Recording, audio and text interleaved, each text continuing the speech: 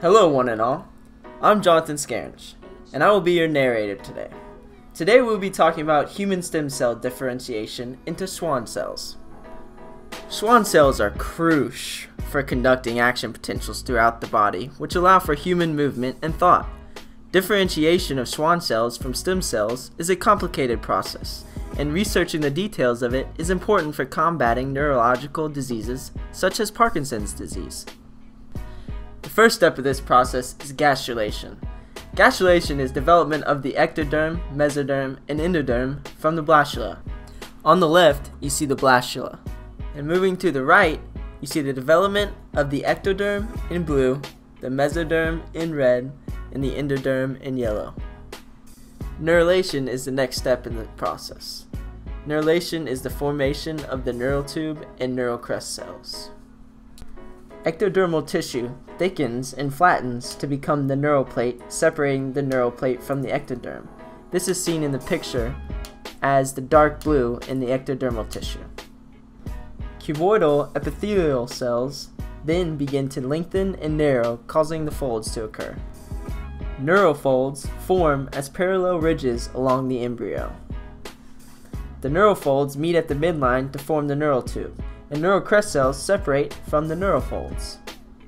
The next step of this process is the formation of precursor cells, which involves neural crest cells migrating and interacting with SOX10 and a transcriptional promoter to form precursor Schwann cells.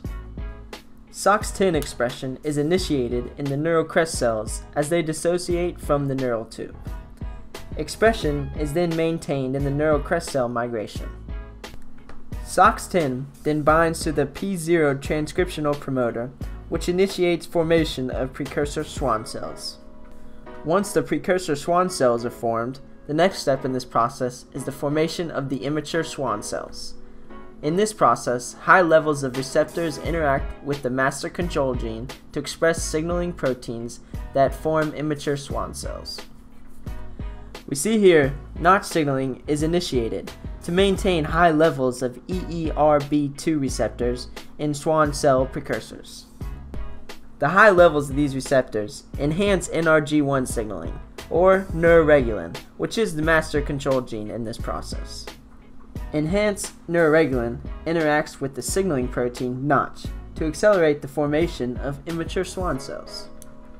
Here you see an immature Schwann cell, which leads us to the next step in this process. The next step of this process is maturation of Schwann cells, which involves autocrine signaling to keep the Schwann cells alive during the developmental process, while Wnt, beta-catenin, and extracellular matrix signaling induces radial sorting. The specific autocrine survival factors used in this process is neuroregulin, ETS transcription factors, and lamin. Then, immature Schwann cells undergo radial sorting through the interaction of Wnt and beta-catenin, and also extracellular matrix signaling. The last step of this process is final differentiation of functional Schwann cells. This involves signaling pathways and transcriptional factors to induce myelin thickness and ensheathment to produce a fully functioning matured Schwann cell. The cyclic AMP pathway enhances neuroregulin to increase the cytoplasmic calcium inside the mature Schwann cell. The increased calcium levels activate calcineurin and NFAT. NFAT then works with SOX10 to activate CROX20. CROX20 then further increases the amount of neuroregulin inside the mature Schwann cell. The increased neuroregulin from CROX20 activates the GPCR signaling pathway. This recruits pre-myelinating oligodendrocytes. The oligodendrocytes ensheath the axon and help thicken it to form the fully functioning Schwann cell. Thank you for listening along with us on this crazy ride today. That's all, folks, and here are our sources.